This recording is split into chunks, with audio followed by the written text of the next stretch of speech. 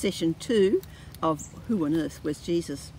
Now, the second story that John tells about Jesus was he's going to the temple and driving out the people who were selling animals and tipping over the tables of the money changers. Now, the structure of the temple was there was a huge outer court. This was known as the Court of Gentiles, and non-Jewish people were able to go into this court. Then, of course, you had an inner court where Jewish people went, and that's where the altar for sacrifice was and the big bronze laver for washing. And then there was the actual building into which only the priests went. But this outer court, this court of the Gentiles, is where people were selling animals for sacrifice. Now, the animal for sacrifice had to be an animal without blemish. So this was actually a necessary service, that those animals were available for people coming to the temple to sacrifice. And the money changers were changing ordinary currencies into temple money because there was a temple tax to be paid, and that had to be paid in this special temple money. So both groups were doing a service that was very necessary.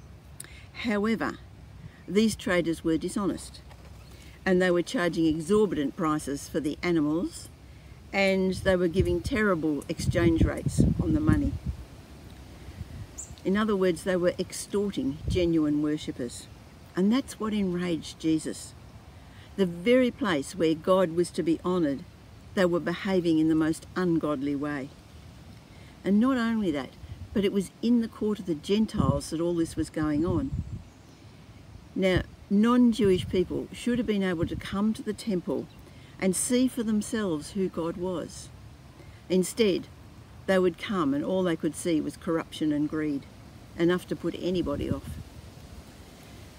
Now, all the other gospel stories put this story last, in the last week of Jesus' life, and it's probably the correct place time-wise. But John tells it very early for a purpose. When Jesus comes into a person's life, he's going to start a clean-up process. God does not stand for hypocrisy.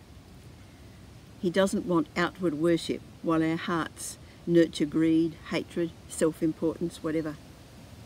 And this has been all along, right back in the time of the prophet Amos. Amos wrote this: I despise your religious festivals. I cannot stand your assemblies.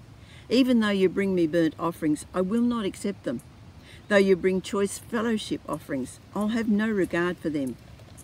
Away with the noise of your songs. I will not listen to the music of your harps.